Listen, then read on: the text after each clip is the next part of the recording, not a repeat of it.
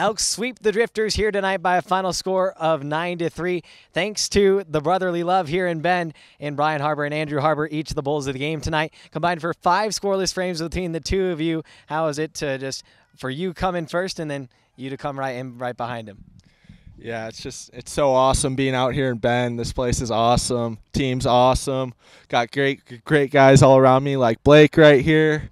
Just wanted to go out and have some fun today, do my thing. So, yeah. Brian coming behind Big Bro.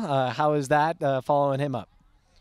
Yeah, definitely. This guy obviously threw 3 shutties, but obviously I got to back that up, so that's what it's about.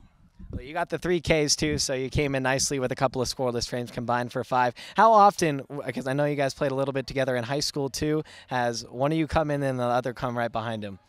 Honestly, not very much. This was one of the first couple of times it's happened, but we've been playing catch obviously over the years, so we got that connection, so it was only a matter of time before this guy came in and backed me up today. Yeah, I just had to make sure to show older brother up by getting more Ks than him. So yeah, you got more innings, you got more Ks. It works out. But what is it like for just each of you two to be reunited here together for this summer before each of you go to USD and you go to USC?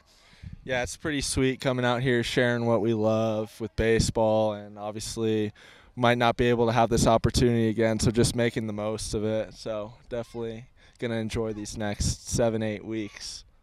And yeah, hopefully we get back out here in Bend next summer to repeat this. So I'll look forward to each of you having a great summer this year. Off to a great start. Each nice debuts for both of you as the Elks sweep the Drifters here tonight, taking on the Portland Pickles for the first of 3 tomorrow night at 6:35.